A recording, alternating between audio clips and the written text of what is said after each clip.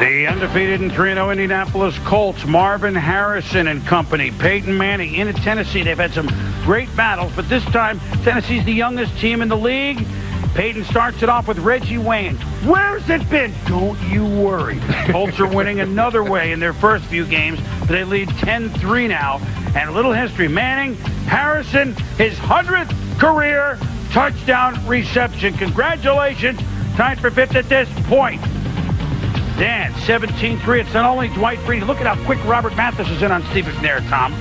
And then Manning back to work up 17-3. The little dump to Edgerrin James. Ed shakes a tackler, and he's in. 8-yard touchdown, 24-3. The Colts at Tennessee. Manning to Harrison, and this sets a couple of marks.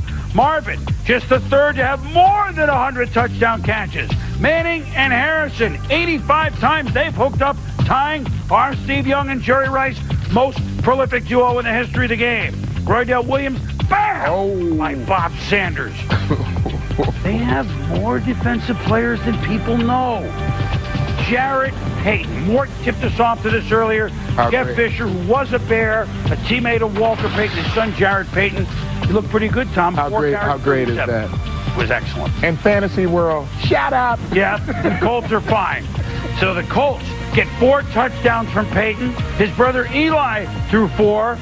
Archie's going to have to pick a winner tonight. And the Colts win at 31-10. And we told you about Marvin Harrison. Just Jerry Rice and Chris Carter have more than Harrison's silly millimeter longer 101.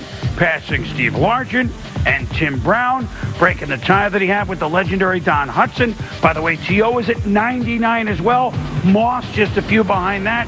Congratulations to the quiet man of the Colts, who looked awfully good today, Tom. Yeah, awfully good. Absolutely.